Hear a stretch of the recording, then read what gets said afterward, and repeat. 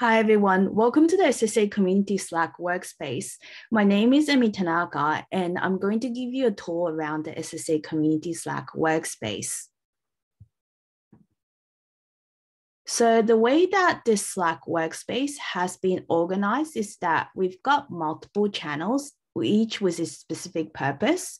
For example, if I go to career and jobs, what you see is that there may be postings that are related to jobs or career development opportunities.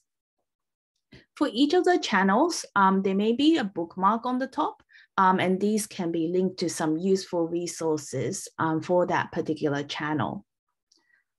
If I click on, say, the welcome channel, this is where you can introduce yourself as well as welcome other people who come on board to the SSA Community Slack. You can see here that if you start a conversation, people can react with an emoji as well as reply to that particular conversation and start a thread within that. Now, what might be important for you to know is that you don't want to be necessarily bombarded with notifications or emails. So if you go to the SSA community title, just this down arrow, if you click on that and click on preferences, what happens is that you can change the notification settings so that you either don't get any, so you only look at the notifications when you log on to the SSA Community Slack workspace. You can limit it so that your notification is in a particular time period, and you can disable any kind of email notifications if you wish. If you want to also subscribe only to a particular channel, what happens is that you can change the notification setting for each of the channels. So in order to do that, you can go to the title of the channel and there's this down arrow next to it. So if you click on that, then it pops up this settings that you can change, and you can change the notifications to something suitable to yourself. Now, these channels are something that we created.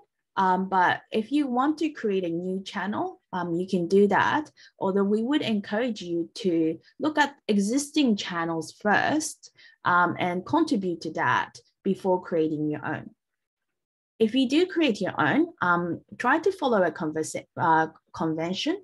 For example, if you want to create a channel that is discussing a particular topic, then it will be good to start with a prefix of topic dash and then whatever the name of the topic is.